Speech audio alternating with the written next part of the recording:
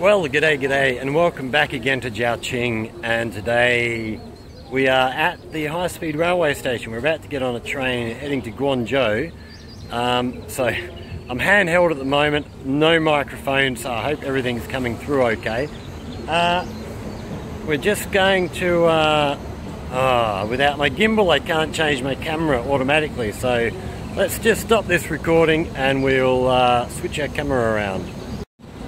So we're up here on the platform. We've got a train just come in on the other side here, just working his way in. We've got a train coming in this side in about 5 minutes, I think. So yeah, we're heading off to GuangZhou. We've got a big Gaelic football competition tomorrow that we're headed to, and we're just waiting for our train.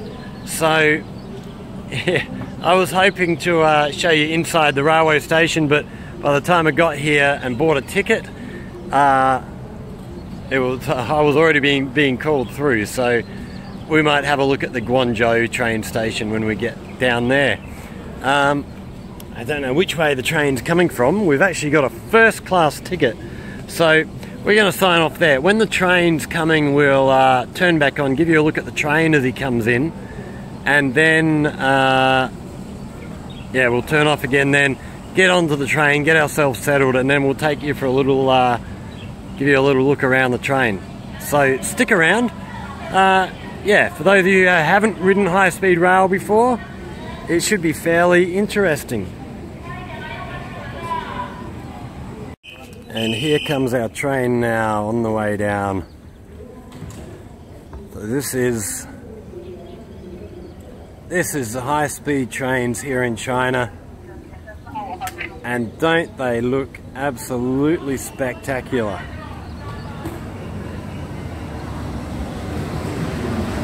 Nice and quiet, absolutely beautiful machines, and gets you to wherever you want to go in no time at all. So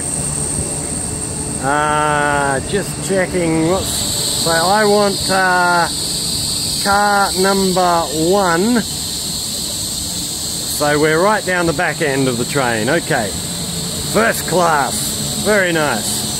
So we're going to turn off there, we're going to get ourselves on the train, and then we will give you a look at things once we get settled inside. Oh, this must be our car here. So we'll see you on the inside. Okay, so we're now on the train. We've just left Foshan station on our way to GuangZhou. I'm speaking in a quiet voice because there's lots of people on here, but we'll just give you a little spin the camera around here and give you a little look. So the first class cabin here, basically we have 2 seats on either side here. We are currently going through a tunnel, so it's very dark out there at the moment. We should come out any moment. Waiting.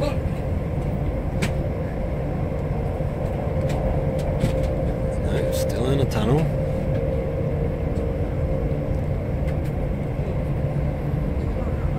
We're going to get up and walk around a little bit and give you a look around, but there's a few too many people on here at the moment, so we're going to skip that idea.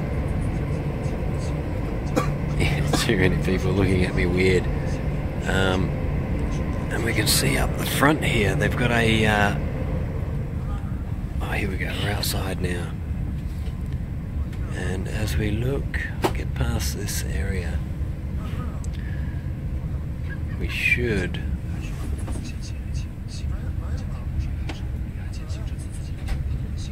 be able to see just how high up. So we're a couple of floors up above the ground level, and all the trains seem to be risen off the ground. Then up here on the display up here, they should give us the speed that we're currently moving at. There's various bits of information coming through. Yongcheng Dong GuangZhou Nan.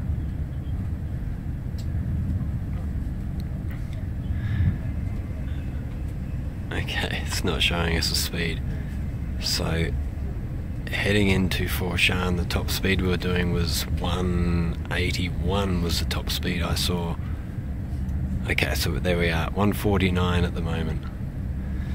So she fairly moves along. When you look out the side, it doesn't look that fast until you see something nearby going past. But yeah, sort of because you're raised up off the ground, you don't have that feeling of speed. But if you look at this bottle of water here, barely a ripple. It's super smooth, super quiet. So from here we're going to be getting on the subway in GuangZhou. So yeah, we'll give you a look at that at the same time. I wish I could have walked around a little bit more, and then when we head back tomorrow night, we might actually look at coming back on the slow train tomorrow, and maybe we can give you a bit more of a look there. So yeah, stick around, we'll hit the subway next. Don't go away.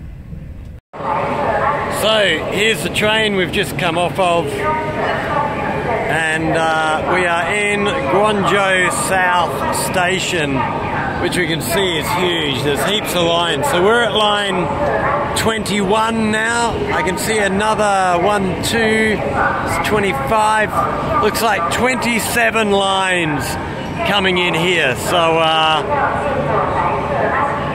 yeah, it's a pretty damn big station here.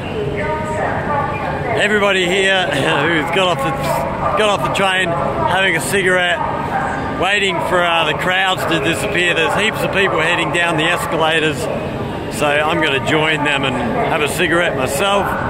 Yeah, big crowd. So from here we're going to head downstairs. I think the metro station is actually straight downstairs from here. We're up above ground. I think we're a couple of stories up, and we've got to get down underground to the subway station. So stick around, we'll give you a look in there and give you a look on the subway train as well. So we see the crowds of people getting off the train. This is the terminal station of this train, so we've got new people getting on. The train's probably going to head out. We just came in from this direction. I imagine the train's going to head back out, heading back the way we've just come. So we're going to try and join the queue here, find our way downstairs. Actually, we might actually hit the steps. And when we get down to the subway station, we'll give you a look down there. Stick around. So we are now on the subway, travelling at high speed. So yeah, jumped on this. The place is absolutely jam-packed. We are at third of stations, so yeah, we've got 8 stations to go through, and then we're going to switch onto another line to get to where we're headed to. It's we can see a station just out here, and we fairly fly through all the stations, everything very, very clean, very neat. Yeah, they do a very, very good job of keeping everything very nice here. And here we go again, and if we look up into the roof here, we've got the line that we're on is the one with the green lights on it there, and then the other line that you see, number 8, is the line that we're going to switch onto. So we can see they've got both Chinese and Pinyin, so you can sort of figure out where you're going. Yes, very, very good service. I don't use it very often. I don't come to GuangZhou very often.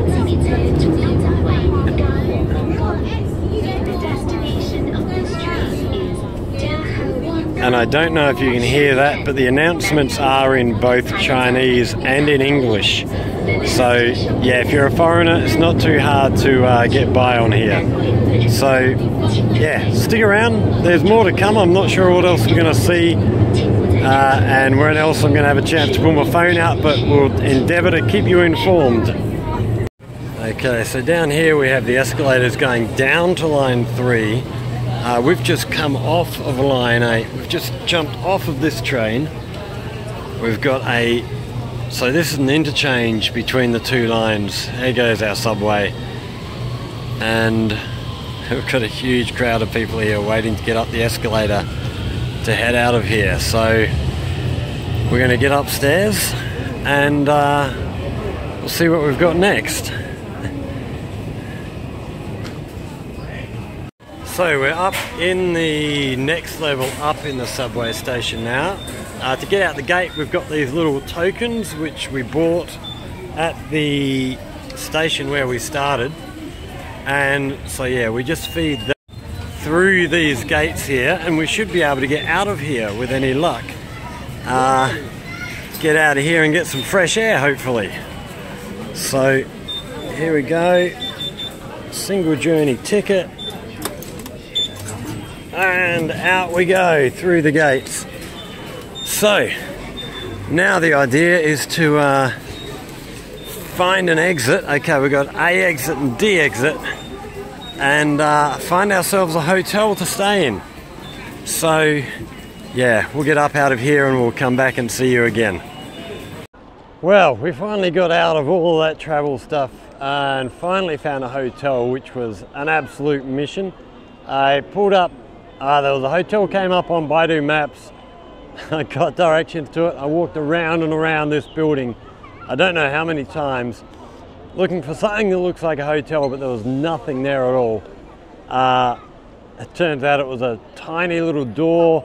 Had to crawl up 2 flights of stairs and finally get all the way up there, and they tell me there's no rooms available.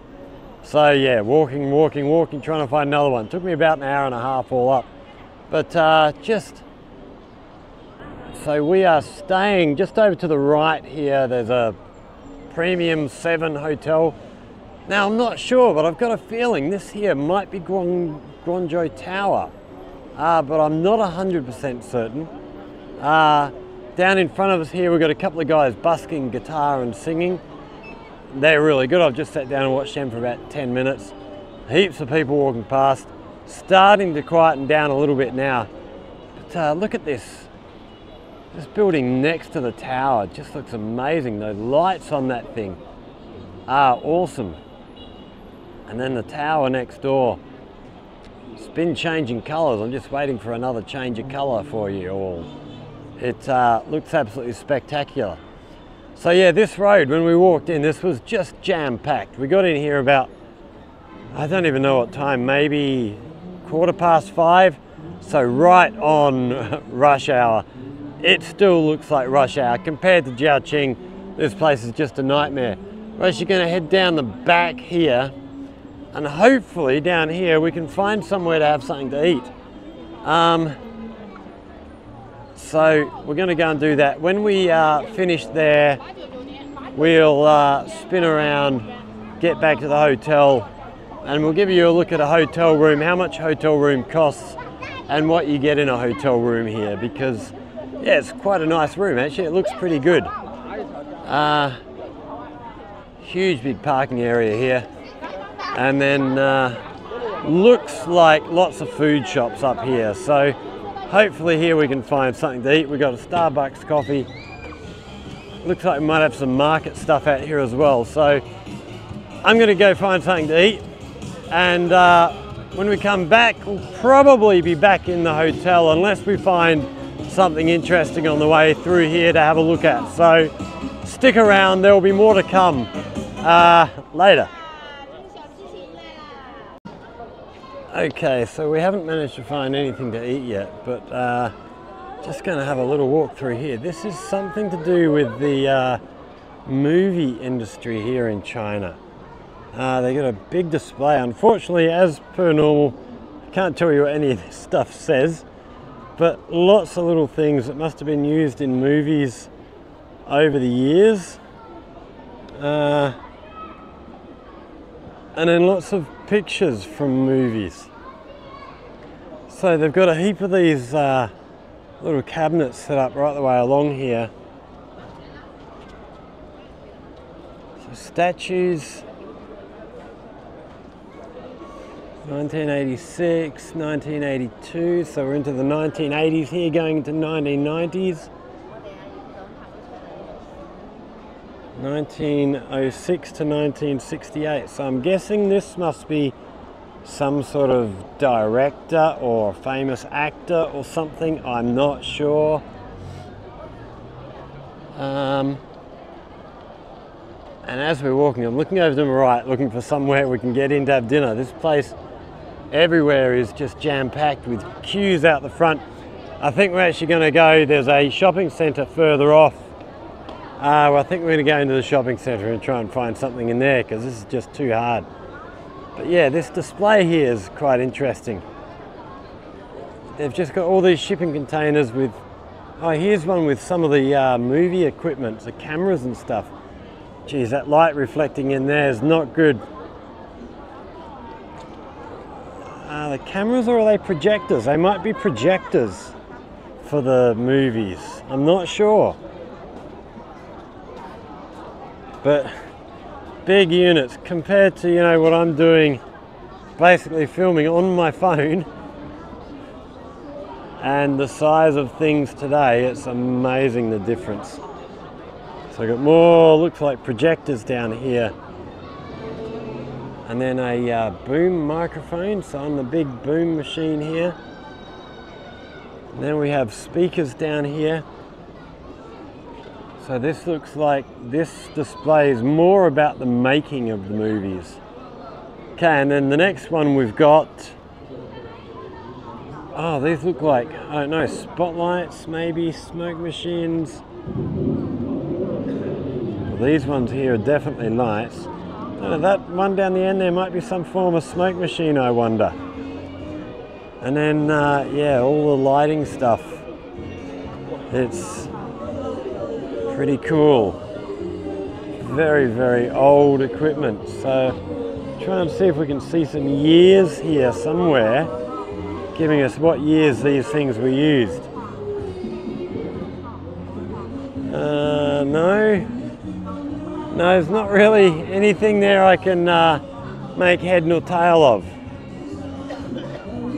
Down here we have, okay, it's a Pearl River Film Group. So I don't know if that's a group that makes films, if it's some sort of film enthusiast club, something like that, I don't know. But yeah, it's a nice little display, lots of really, really old equipment. Must be from a long time ago. So, we're going to sign off there again just for a minute. Carry on trying to find something to eat. And then we'll be back with you once I've managed to have a feed of some form or other.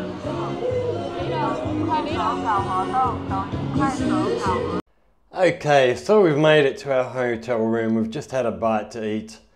And I thought we'd give you a quick look around the hotel room. So this costs 200 RMB for the night. So we have shower area, nice big shower. Actually, it looks like a good size. Toilet, bathroom and stuff. And then bed. We've got a desk over here, television, and a big mirror. So, yes, not bad. So it's about $40 Australian for the room here. So what I thought we might do, just to finish off this video, I've got down here a heap of printouts of comments from various videos we've done. I thought especially the video on the cashless society thing proved to be surprisingly popular. So I thought we'll take off some of those comments and just have a quick talk about them. And some of them I will go away. I'm going to go and do some research and make videos about various topics. A big one that was mentioned a few times was the social credit system here, which is not what you've been led to believe if you're in the West. So let's go through a few of these. Cash Humphreys 2398. This is from the jade market in Sirhui. This is truly amazing. If all the jades are real jade, it is magnificent. It is a shame it does not have prices attached. I wonder where Sihui is. I have never heard about this jade market before. The scale is shocking. Yeah, the place was huge. I could not believe how big that place was. Sihui is sort of, I'm just trying to picture it in my mind. I think it's in the northwest part of Zhaoqing. So it is part of Zhaoqing where I live, but it's not a part that I've spent time in before. I'm trying to learn how to do, using Google Earth, how to make maps that we can actually move around and I can talk over, so that I can actually show you where some of these places are, so you can actually get a bit of an idea of where things are. Right, next comment from the Cashless Society video. Helen Chang 8800. Thank you, Scott, for sharing this video. Can foreigners open a bank account in China? If we are able to open a bank account, what are the requirements, such as passport, China address, China phone number? Yes, you can. I've got a Chinese bank account. I know you need a passport. Definitely need a phone number. I'm not sure about the address, but I think you probably need an address. Yeah, you'd need all that stuff. I might look into that. That might be worth doing a video about for people who are planning on coming here for more than just a short-term visit. Yeah, it's one worth thinking about. Okay, another one from the Cashless. This is from Privacy Help. I don't understand why Americans are so negative towards China, even though the US itself, the majority of houses and streets also have surveillance cameras, all connected to the internet. Even smartphones use facial recognition cameras. Right, first part of that. I don't understand why Americans are so negative towards China. It's because American politicians spread this garbage and the media just jumps on board. There's actually a left-wing media company on YouTube that I used to follow. I've just given up. I've just unsubscribed from them. They are constantly telling us, anytime there's a story about anything that the media is saying, they're always saying, don't trust the media, don't trust the media. But then anytime something bad happens, they always compare whatever's happening bad in the world to China and Xinjiang, and nothing's happening in Xinjiang. I hope to actually get there next year. Once I've got video equipment sorted out for this channel, that's sort of my big focus at the moment, is getting equipment sorted out so I can do a better job. I do actually want to go to Xinjiang and have a look. As for the surveillance cameras and everything, there's a lot of talk about how much surveillance there is in China. I've heard, and I don't know how accurate this is, but I've heard that the place with the most surveillance per distance or per capita is actually London in England. So yeah, China's not the worst. And I actually, we'll get to the other part in a minute, because someone else mentioned something similar, and there's another part of that we'll get to. Okay, in the Cashless Society, okay, somebody had asked something about, I can't remember, but this is from user in5pic. Oh, it's a lot of letters and numbers. There is a law in China that no business can reject cash. Electronic cash transaction is just a preferred choice of publics for its convenience. Yes, exactly. Yes, if you only have cash, you can still use cash. It's not, as I said in the video, although in practice it's sort of a cashless society because most people don't use cash anymore, cash is still readily available. Another one from the same video. In China, they don't charge a transaction fee. You'll have to wait until hell freezes over before it comes to the USA. What, for free? Yes. There is no transaction fee for using your WeChat Pay or Alipay. I think if you transfer money from your WeChat, out of your WeChat back to your bank account, I think then there is a 0.05% charge or something. I'm not sure. I'd have to confirm that, but I think that's the only time you get charged. Right. From the Back in Jiaqing video, amazing, from Just Me 6275. Amazing that people can walk around in quiet, dark streets without worrying about safety and not getting attacked, robbed. That's freedom. And then there was a follow-up from somebody, oh, I've lost the name here, who says, I live in California, every house here has cameras installed and still not safe. We probably have more cameras than China. Cameras don't do much, it's the people, surveillance, the talking points of the Western media. Ha ha ha. Yes, cameras themselves aren't going to do anything. And I think a lot of the thing about being safe here is less to do with the surveillance and more to do with the culture. People very much stick to themselves here, and if you do things wrong, the society is going to come down on you, regardless of the criminal stuff, the criminal courts and whatnot, and the police. Society is going to shun you if you do the wrong thing. So yeah, it's a very, very safe. So amazing that people can walk around in quiet, dark streets. I've at times not be able to sleep. I'll get up at 3 o'clock in the morning. I'll go out for a walk, and I'll be walking down dark alleyways everywhere. Streets I've never been in. I've never ever felt unsafe anywhere in China.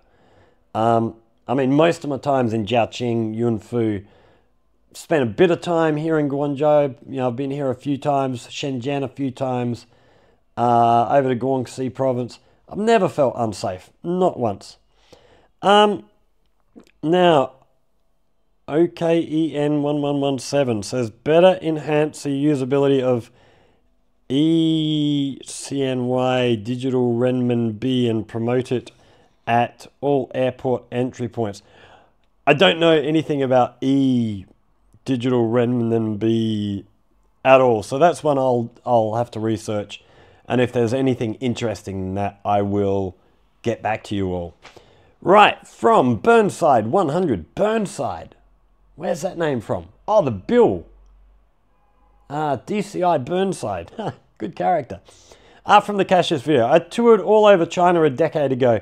When returned from the first trip, I immediately returned for another tour. Couldn't get enough of it. There are a few big things that seem to work in China and yet would not want in my European country. It sounds hypocritical, but the sheer size of China's population changes everything in my humble opinion. I cannot imagine chaos in China. Your videos are very good. Always like to hear rational views and opinions on China.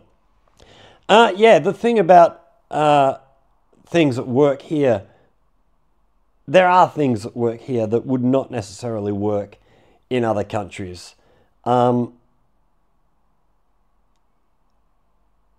of that is a cultural thing, and part of it is governance. So the government here is very, very strict on companies, like WeChat Pay. If WeChat Pay do the dirty on people, the government will close them down right quick.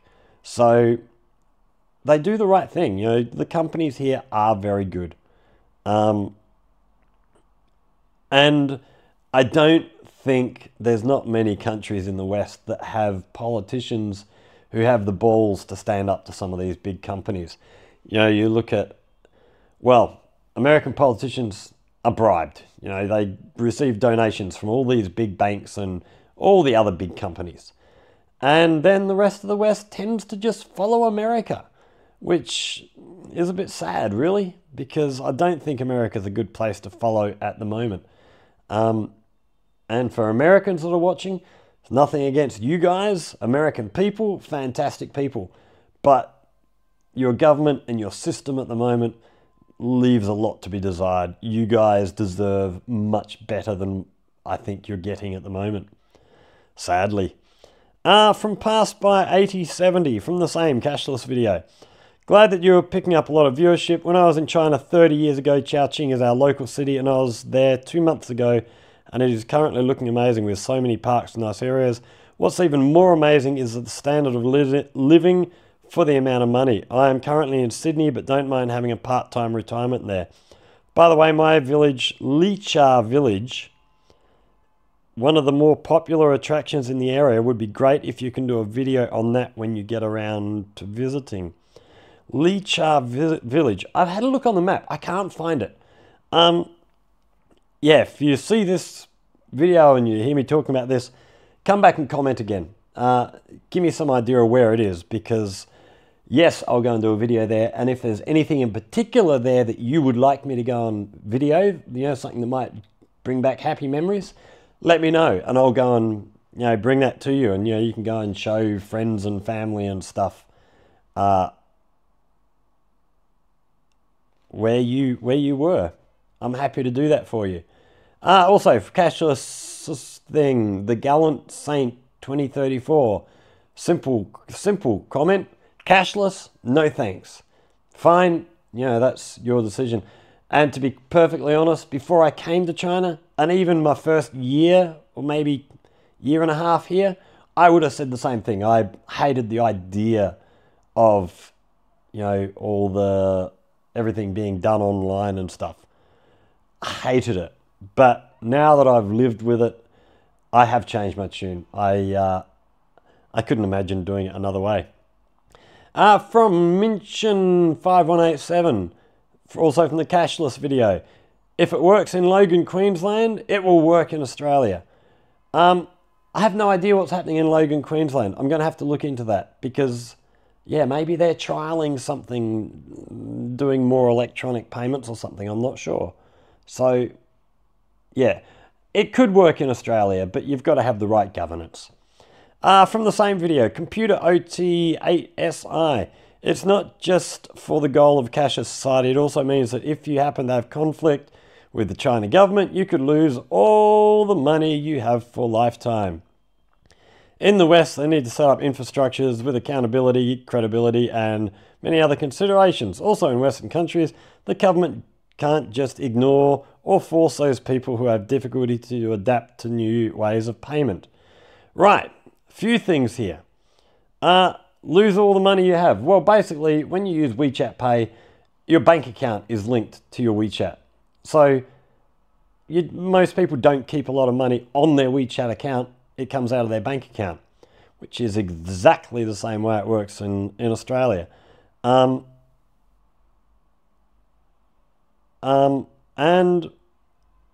I've known of people who are criminals in Australia who have their bank accounts confiscated. So it can happen in the West. It does happen in the West. I don't think it happens any more here than it happens anywhere else. Also in Western, the government can't just ignore or force those people who have difficulty to adapt to new ways of payment. Nobody's forcing anybody here to adapt to new ways of payment. If you want to use cash, you can use cash. Like someone else said, it is illegal for shops not to accept cash. So you don't have to do this sort of payment. But we have, you know, there's people. So one of our teachers in our school, Kathy, who's a good friend, she actually goes out. Well, she used to go out. I don't know if she still goes out and does this. Now she's making videos teaching the elderly how to use their mobile phone. So she'll teach them how to use their camera, how to use this, how to use that. And one of them is how to do cashless payments, how to do WeChat Pay and Alipay and all that stuff. So there's a lot of people who go out.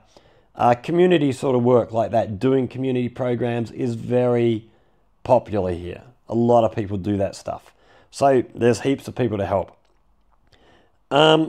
Now, I commented back to this, and then this guy replied again, not the same. In China, if your bank account is frozen, the bank and even the police won't tell you why it's frozen and for how long. And some secret agents will take you to a place and you can't contact anyone outside.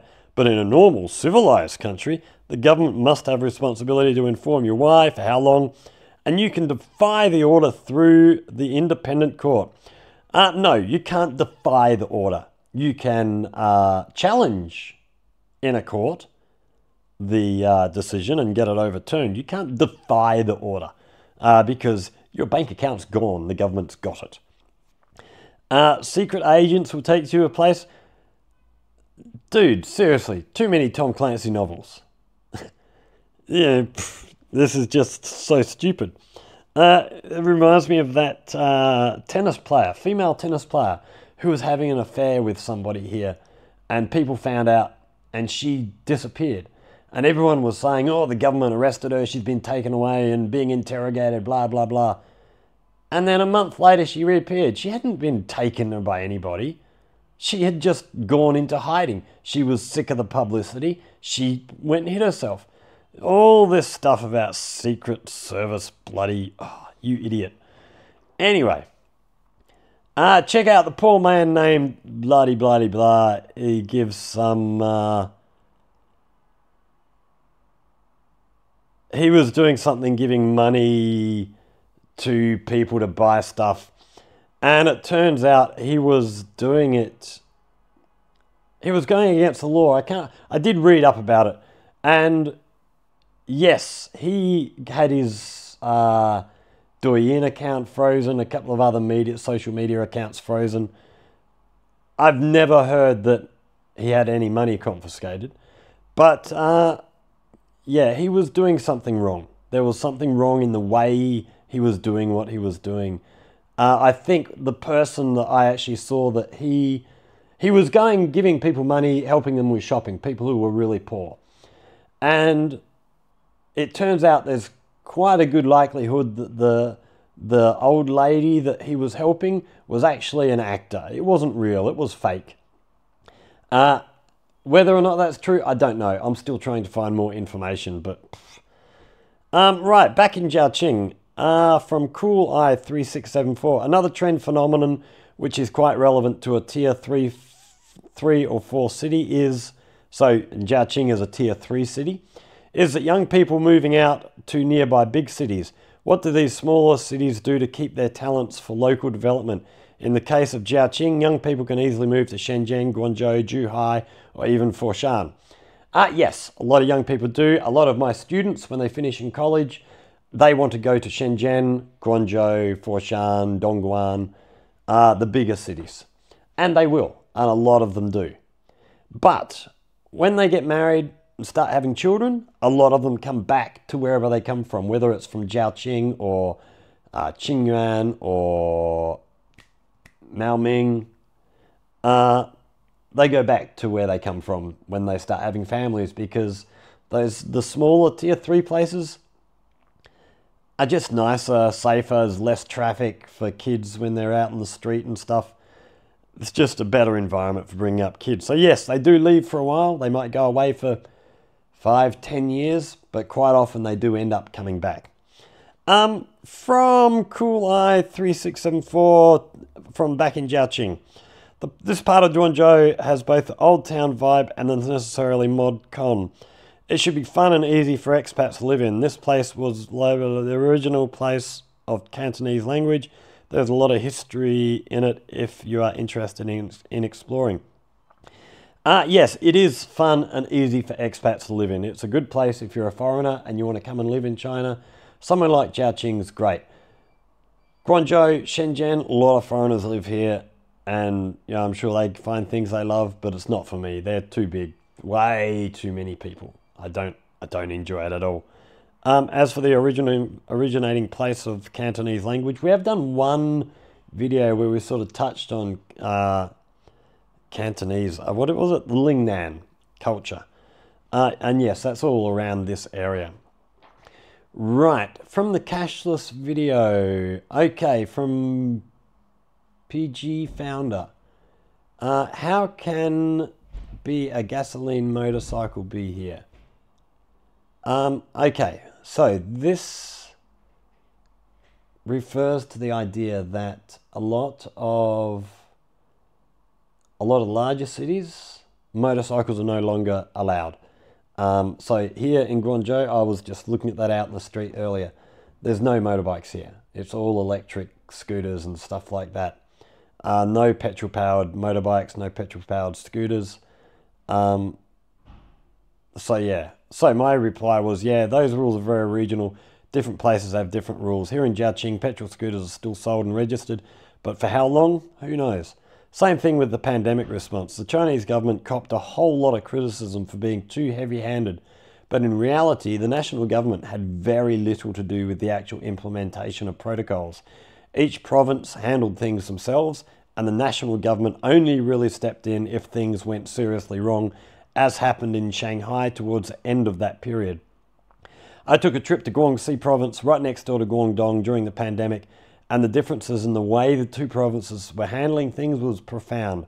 But back to the bikes. As electric bikes improve, I do think petrol scooters and maybe even eventually motorbikes will slowly become far less common. Motorbikes are a bit different because there's a lot of deliveries like gas canisters and stuff are done on motorbikes. They have big frames with, they'll have 8 gas canisters hanging off the back of these things. They're amazing to see. I have to try and video one of them one day and show you. It's just, when you look how much they carry on these bikes, it's incredible. And then a reply to that, thanks for the details about COVID. A virus has to become harmless to be successful. Best examples, the sniffles virus. So the Chinese government waited until the new variants had been harmless enough to end zero COVID strategy. Yeah, pretty much. Yeah, they handled it pretty well. I mean, I lived here. I didn't go home during the pandemic. I was sort of offered by my school, you know, what do you think? Do you want to go home? I said, nah, stay here. And they handled it fine. I had no issues with anything that happened. From RSX to, oh, weird name, from the cashless video. The Western are so crook, it never worked. The Western culture doesn't have honor, trust. It's more of entitlement culture. Yeah, kind of. The trust. I don't think, it's not so much the Western culture. I think Western culture's okay. I think the problem is the business culture. So in America, I believe companies who are like publicly listed companies, they are mandated, they must maximize profits for their shareholders. So they're encouraged to do things that make people not trust them. It's, yeah. Okay, from Faf, from the cashless video. I encountered a problem with the cashless system in China. Count me as an old-fashioned person. I have a habit of leaving some tips on the bed in the hotel room for the cleaning service where I stay when traveling. However, during my last trip to Shanghai, I was befuddled for a while on how to manage this tipping with Alipay. In the end, I just left money from my home country on the bed, and the cleaning service gladly accepted it. I just hope it won't be too much hassle for them to exchange it. Yeah, tipping's not really a thing here. I don't know. Are you American? Because really, America, as far as I know, America's the only country really that does tipping like America does. Most other countries pay their staff a decent bloody wage. So replies to that. In China, there is no habit of tipping. There are relatively more foreigners in Shanghai, so tipping waiters can accept. In some small places, you tip waiters will not accept. It is recommended not to tip in China in the future. In some Chinese do not recognize this behavior. So this reply was from a Chinese person, I think. And so, yeah, his English wasn't perfect. But and then another reply here from Hacksilber. You're a generous gentleman, but please don't tip. You can reward them after the service is over instead of tipping at the beginning, although there is no difference in the results between the two. The Chinese, really, there is no habit of tipping, which seems like a kind of charity. Most people hope to make money with their own hands, and rewarding is high recognition of their services. Supplement, I know that tipping was originally used to recognize service quality, but today its real social meaning seems to have changed. And the boss, someone else replied, the boss is responsible for the salary and no tipping is required. Don't get into this bad habit. Yeah, I agree. I've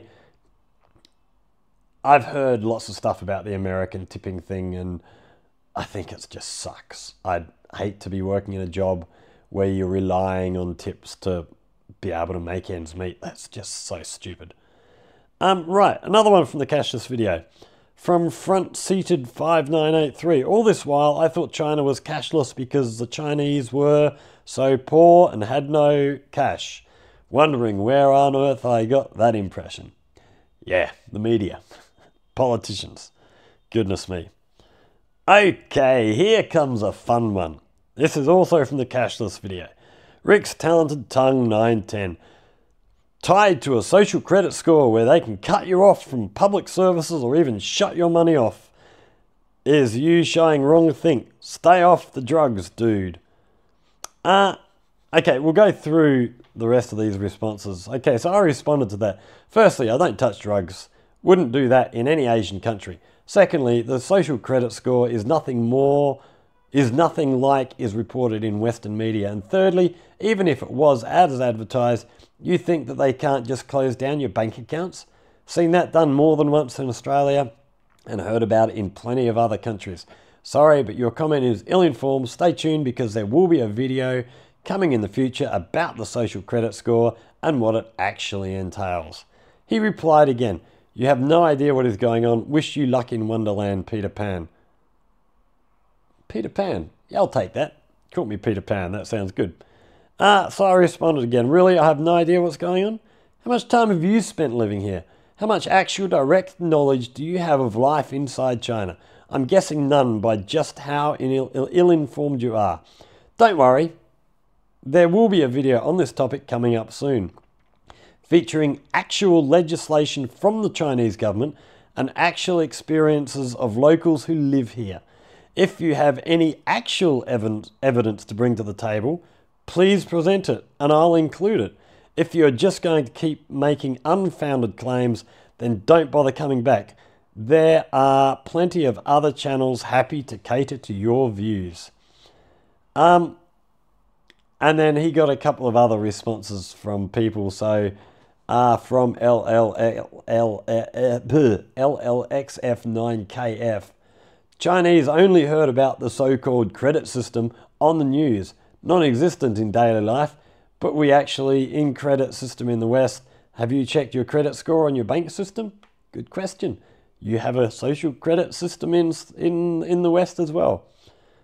And then someone else responded, with your IQ, what kind of internet are you on? Made me laugh. Okay, from the same video, could you please tell us something about the 12345 complaint line? Is it just for show or do they actually address issues raised by the public? Okay, first of all, I don't think it's just a complaint line. I think it's a hotline to put you in touch with government services. So you can use it to get in touch with police, fire department, ambulance, hospitals, education department, housing authorities, anybody you need. I didn't actually know about this. I've mentioned earlier Jerry's take on China in a couple of previous videos. He actually recently did a video where he was talking about this. He was interviewing somebody from the government. And if I remember, I'll try and link his video into here somewhere. But he was actually saying he was in Yunfu. I don't know how long ago, a year ago, a couple of years ago, and couldn't find a hotel that would accept him because he's a foreigner and Yunfu is a small place. And so he rang 12345 and they connected him to a hotel, got him somewhere to stay. So it's not just complaints, it's also services.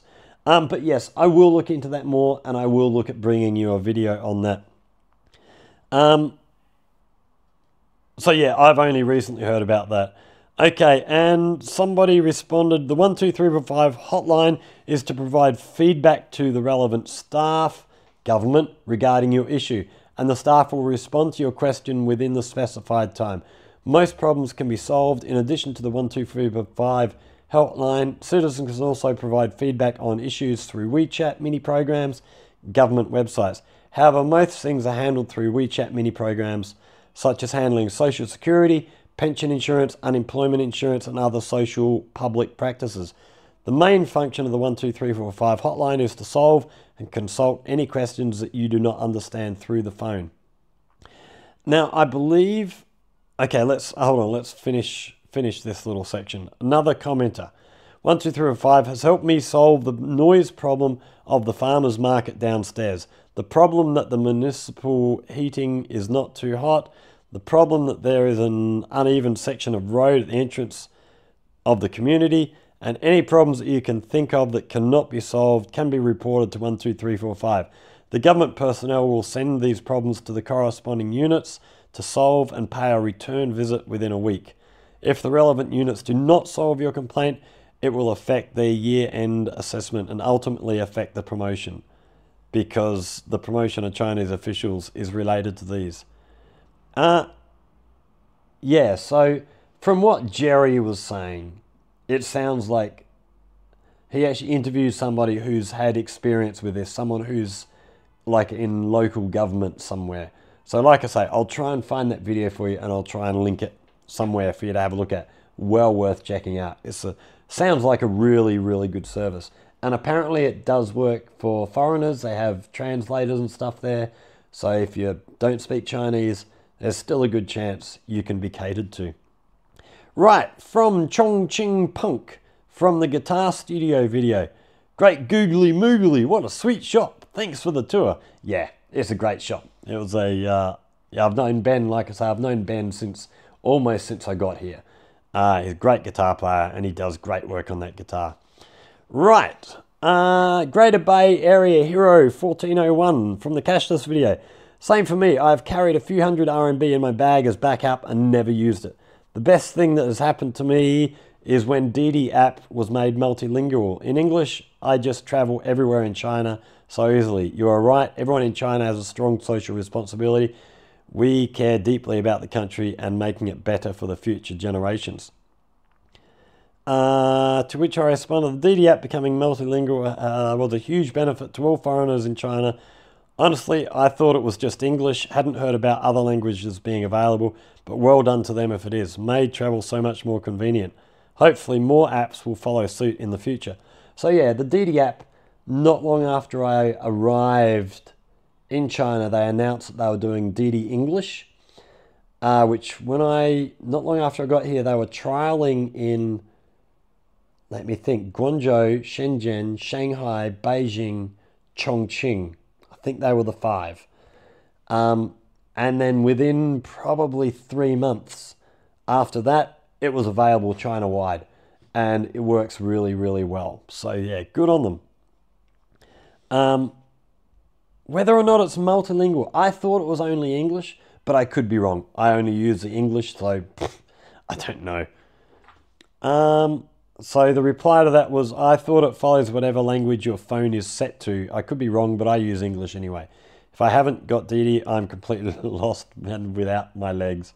Yeah, so Didi, great, great, great company. Right, from the cashless video. In China, the government runs the country. In US, companies run the country through their puppets in government. Yeah, couldn't agree more. Same video, youth hostels. Youth hostels, are you beautiful in China with cheap food in big cities? Yeah, it's very, very cheap to live in China. Just Google and write youth hostel and the name of the city you want to stay. Yeah, things are so cheap here. If you want to come and stay, you can, be here on a shoestring. It's great. I've never done youth hostels. I've never even thought about them. I'm staying in a hotel. Right, also from the cashless. We have Google and Apple Pay also. Yes, you do, but I don't think those things are being used in anywhere near like the numbers here in China. Or not even the numbers. Take the numbers out of it because China's got a massive population. In the percentage of people using them, I would say I'd be pretty confident in saying that almost 100% of people in China use WeChat Pay, Alipay. I wouldn't even be confident in saying that that number would be 50% in Australia. I don't know about other countries. Right, from the same video. Okay, can you talk about the social credit system China that the West keeps saying China has? Okay, so we've got a few responses here. Take that, no difference from the credit score you have in the West. If one wishes to rent a flat, get a loan, get a mortgage, get insurance, etc., the other parties would check your credit score before make any decision. Of course, if you have a history of criminal or any large, small recordable offence or bankruptcy, that would affect your credit score. Would you call this social credit? I see no difference. And pretty much, that's what the social credit thing here is.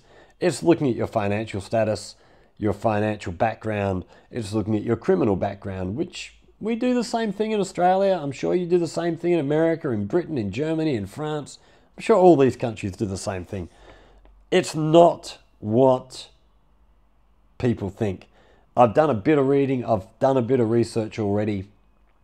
I've got another few pages on my phone to look at. So yes, there will be a video coming up. As a Chinese citizen living in Shanghai, what I can tell you is that there is no such social credit system in China. At least when people hire someone or to rent out their home, nobody will ask for such thing because nobody knows it's existent. Maybe it exists, maybe not. Only when you buy a home, you'll be required by the bank to submit a personal credit report, which you have to personally go to the subsidiary of the central bank to print one out. That report is all about your banking activities. Western media are full of lies about China, yeah. Don't waste your time on a complete lie about social credit system in China. No such thing at all.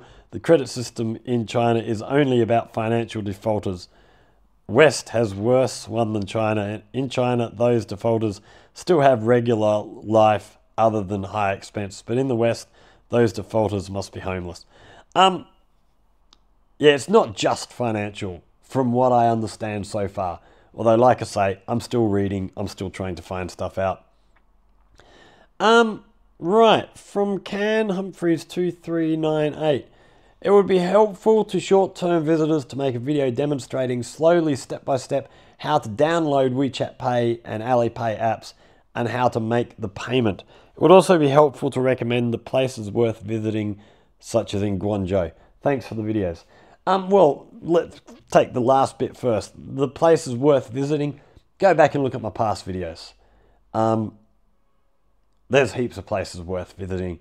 And as the channel goes on further and further, there'll be more and more stuff come up. And like I said earlier, we are going to try and do a map thing that I can talk over and actually show you. Here's GuangZhou, and from GuangZhou, this is where Jiaoqing is. This is where Yunfu is.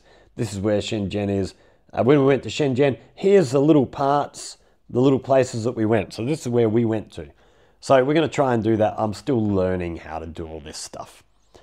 And same thing with how to download and how to set up these WeChat Pay, Alipay. That's another thing I'll have to learn how to do. I'll have to learn how to screenshot a video from my phone and edit all that together. So yes, good idea. I can't do it yet because I don't have the ability, but I might get someone from our school to give us a hand, help me out doing that. Right. It is almost impossible for visitors to use WeChat Pay as it almost inevitably has to link to a bank account, a Chinese bank account, but you can ask a friend if you have to transfer you some money. So yeah, if you're here for a short term, you can get someone to send you money. You can hand them cash. They send you the money on WeChat so you can have some money on your WeChat. And somebody else has replied after that, you might not have heard about the news that the government is about to solve this issue, so foreign visitors will be able to link foreign bank card with Alipay, which is apparently already done, and WeChat, and will try to negotiate with foreign banks which charge 3% for every transaction to either low down the percentage or the cost to be shared, or seller pay for part of the transaction less than 200 to 300 RMB. Things definitely get better. So yeah, I hadn't heard that, but it sounds like with any luck, sounds like you already can with Alipay link your foreign bank account, and with any luck you'll be able to do the same with WeChat soon. So that's exciting. That's another thing I will do a little bit of research on. Right. In a cashless society, losing the phone can create a big problem when having to make an appointment, an immediate payment. so carrying a small sum of cash remains necessary just in case. Interesting topic and good analysis. Right, to which I replied, by no means comprehensive.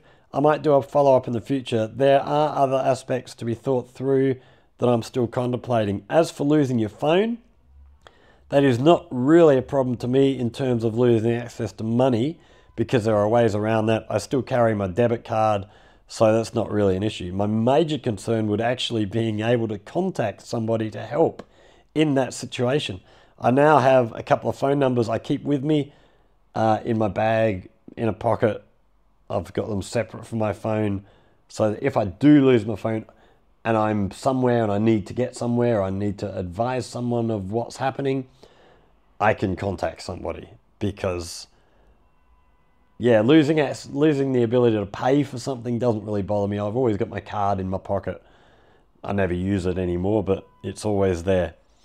But hopefully don't need to use them.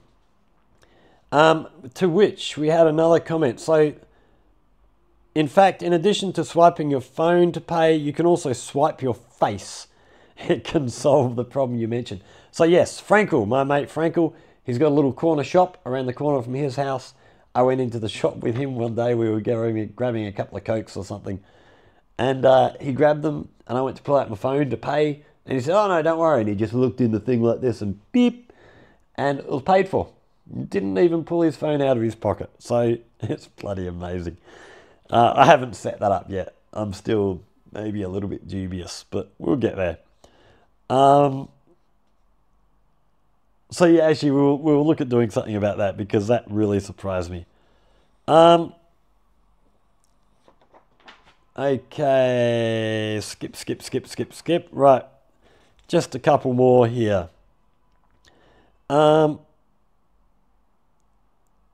Oh, here was another response. So this is translated from Chinese, so the translation might not be perfect. 10 years ago, I never dreamed that China would develop so rapidly, that science and technology would be so advanced, and that young people's living standards would be getting higher and higher. All indicators point to the path towards the world of great harmony that Confucius spoke of. What a prosperous time. Yeah, the development here is astounding. It just blows me away when I think of, even in just the 7 years I've been here, the changes I've witnessed are mind-boggling. And then from the life for a Chinese student here, QT81 commented, her English is very good. Yeah, her mother was an English teacher. She also, as a singer, she also likes to sing English songs, so she practices a lot. And now she's got me to talk to as well. Yeah, so young Emily, her and her sister, we will talk to her sister in the future. Her sister's, better again at English, just being older and more experienced. Yeah, I was spewing we didn't get to talk to her. She was back to school before I knew it. So we will do that. Right, okay, couple of funny ones to finish off with. We've got two more to look at. From the Chinese New Year and Spring Festival video. Sir, you filmed really well. But if you've watched a lot of videos, you should know the unwritten rules of YouTube. Every viral video about China must have a negative title. For example, the biggest trouble I've encountered in China, stuck in China, the worst parts of China, Chinese people eating dog meat and bats, etc. Oh, and I've cut off the end. He did say something else after that, but it was all in jest.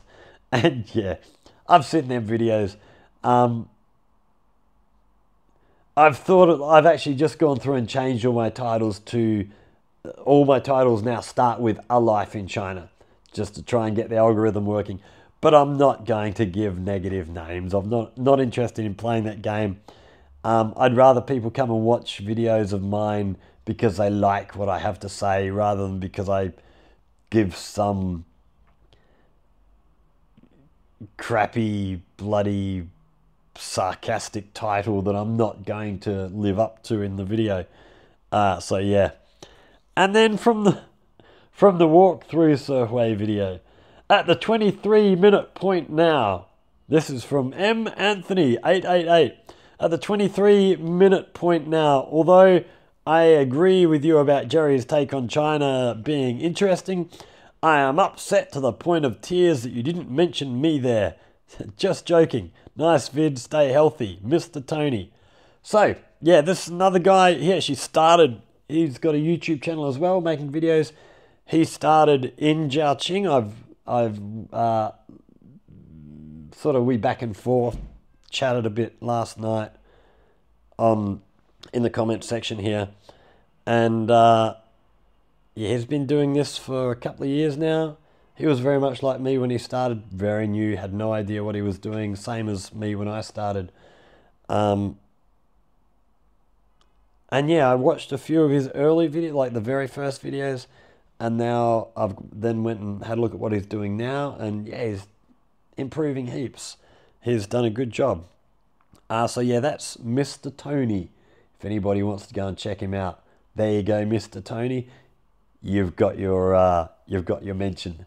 So yeah, so that's a few of the replies to some of the comments here. We're going to wrap up there. Wow, that's 47 minutes. Goodness me.